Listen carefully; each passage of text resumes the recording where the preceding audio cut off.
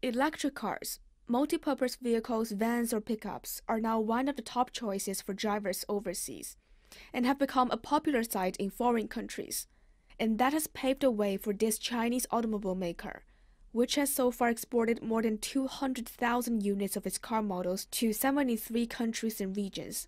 And its export growth this year has been growing continuously. Especially in the developed countries and the regions like Europe, Australia, and New Zealand, America, we have to exceed year-on-year growth for the export has over 50%. And in the American-Mexican market, this year will be the entry year, and we have already achieved 10,000 units sales in this market. We bring the whole EV family to the Australian market. The first batch of the orders has been all bought out at the launch ceremony. And new markets have emerged as well.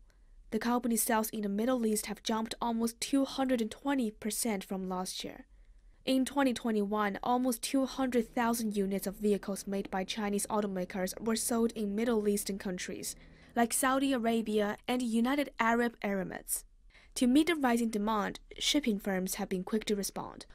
COSCO Shipping Carriers at the end of last month started a new service route from Shanghai to the Persian Gulf. Through the opening of the new shipping route to Persian Gulf, we can double the transport efficiency for Chinese auto exporters based on our current capacity.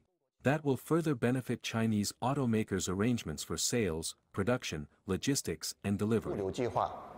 The company plans to have more than 15 new LNG-fueled car carriers put into service beginning in the second half of 2024, expanding to Europe, South America, the Red Sea area, Mexico, and Australia.